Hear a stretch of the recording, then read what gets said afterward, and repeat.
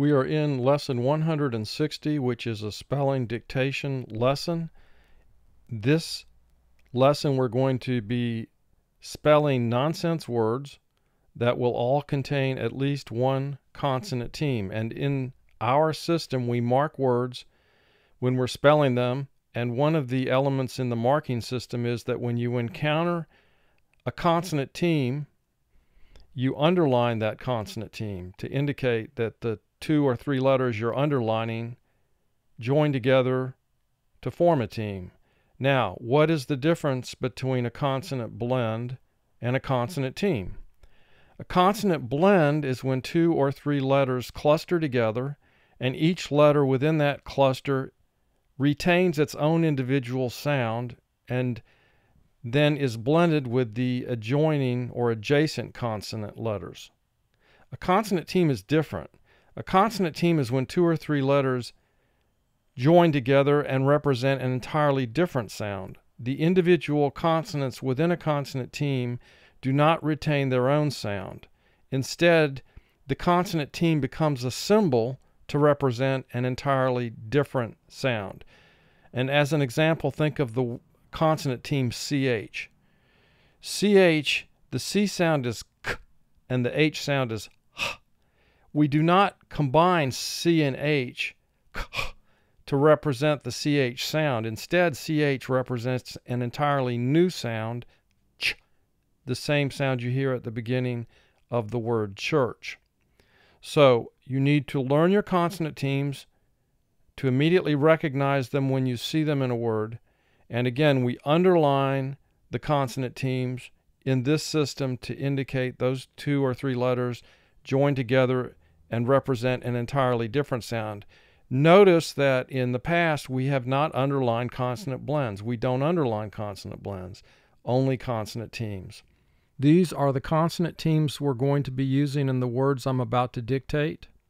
CH, ch, church, TCH, ch, match. CH and TCH both represent the same sound. TCH must have a short vowel directly in front of it in order to use it. CK, k, rock. CK must have a short vowel directly in front of it in order to use the CK team. NG, as in wing.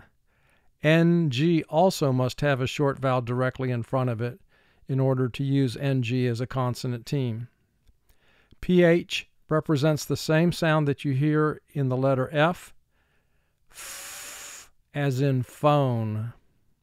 QU, in English, when we have the sounds K and W, we use QU to represent those two sounds. QU represents the sounds KW, qua, as in quit. When U follows the Q, U is part of the consonant team QU and is not considered as a vowel. SH represents the sound sh, as in shell. TH can represent one of 2 sounds. When it represents its first sound, underline it once. When it represents its second sound, double underline it. The first sound for TH is th, as in thumb. The second sound for TH is th, as in the. The first sound of TH is called the voiceless sound because we do not vibrate our vocal cords to make that sound. The second sound for TH is called the voiced sound for TH because in order to make the sound, you vibrate your vocal cords as you're making the sound th. Finally, WH represents the sound w, as in the word wheel. Some people pronounce WH with a slight H sound in front, hwa, but most people now only use the W sound when they are pronouncing a word with the WH team. So for our purposes, when we see WH, I will assume that it's representing the sound w. These are the consonant teams. Memorize these teams so that when you encounter them in a word, you immediately recognize them. We underline all consonant teams when we are spelling words for dictation. The first word is vang, vang, v, a, vang. Here we underline NG. NG is a consonant team representing the sound lek, lek, l, e, k, lek. CK is a team we've used quite a bit up to this point in the program. When you have a short vowel followed by k at the end of the word, we use CK to represent that sound. Hotch, hotch, h, ah, ch, hotch. Now here we have a three-letter consonant team, TCH. We only use TCH when it has a short vowel directly in front of it. Shub, shub, sh, b, shub. SH is a consonant team representing the sound sh. Lich, lich, l, I, ch, lich. Here again, TCH is a three-letter consonant team. We use that team to represent ch, usually when it comes directly after a short vowel. And even though TCH consists of three letters, it only represents one sound, ch. Row 2. Sang, sang, s, e, sang. Thief, thief, th, I, f, thief. Here we underline TH because TH represents the sound th, and we double the F at the end of the word because of the floss rule. When you have a one-syllable word that ends in FL or S, you normally double the F, L, or S. Remember also that TH does represent a second sound. We'll discuss this more as we go through these words. The next word is wov, wov, and there will be a consonant team in this word, wov. First sound, w, v, wov. We underline WH to indicate that it represents the sound w. The next word, thos, thos. First sound, th, s, thos. Now in this word, TH is representing its second sound. The vocal cords vibrate to create this sound, whereas in the first sound for TH, the vocal cords don't. So in this word, TH is representing the sound th. And if you put your hands on your, some people call it the Adam's apple, but it's your vocal cords, you can feel a vibration. Whereas when you represent the first sound of TH, th, there's no vibration coming from your vocal cords.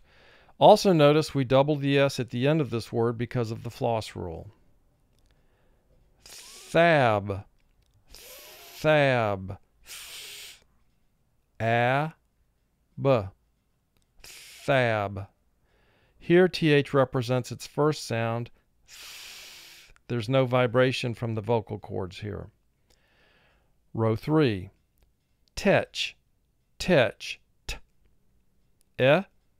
ch, tetch. Here again is TCH coming after a short vowel sound. Shawl, shawl, sh, l, shawl. We underline SH because it's a team representing the sound sh, which is the sound you make when you are putting your finger to your lips to indicate please be quiet. Shh. And we double the L at the end of this word because of the floss rule. The next word will contain a consonant team. Waff, waff, wa, f, waff. We double the F at the end of the word because of the floss rule. quiz, quiz, qua, s, quiz. Remember, U is not a vowel when it comes directly after Q. In English, we use QU to represent the sounds K and W combined. Ong, ong, ah, ong. There are only two sounds in this word. Row 4.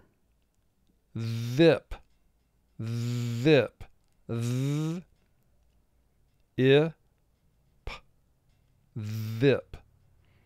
Here TH is representing its second sound, z, where it's making that vibration in your vocal cords. The next word will contain two consonant teams. Weck, weck, w, k, weck.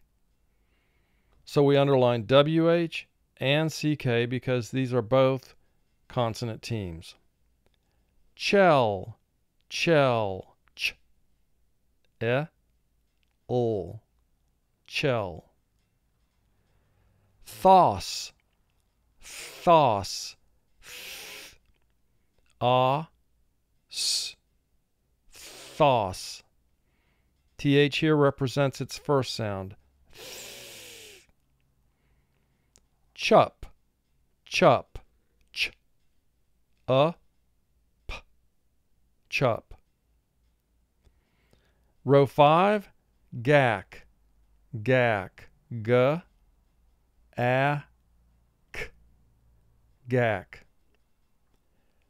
The next word will contain a consonant team. Fep, fep, f, p, fep. PH represents the sound f, which is the same sound as the letter F represents. Shem, shem, sh, shem. Thod, thod, th, d, thod.